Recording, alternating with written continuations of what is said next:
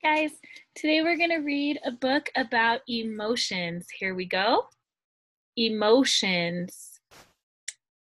Chapter 1. What are emotions? Emotions are the feelings we have. We can have feelings about people. We can have feelings about things that happen.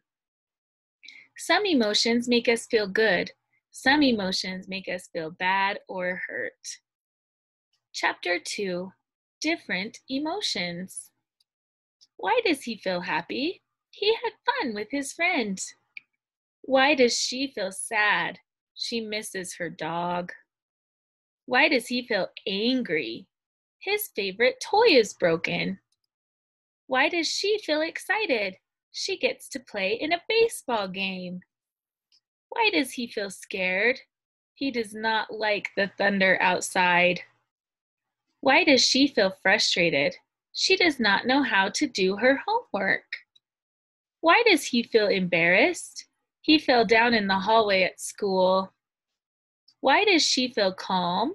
She took deep breaths to help her body feel better. Chapter 3. What can we do with our emotions?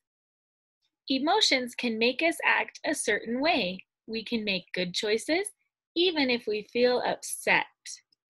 When we feel sad or hurt, what can we do? We can talk to someone or draw a picture.